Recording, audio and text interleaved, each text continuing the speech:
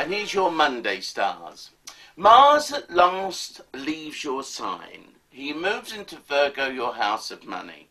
But it means you've got to look back to last September till now to see what you've eclipsed. What has happened? How your life has changed. What experiences have you gone through? Because you need to put that all into your melting pot. Because now you enter a period when you use all of those things you've been through.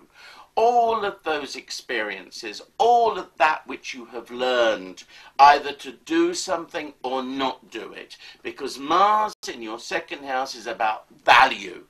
Value for money, self-worth, so many things. The next 6-7 weeks, it's time to capitalize, optimize and cash in on all of the things you've done over the past few months. Powerful time.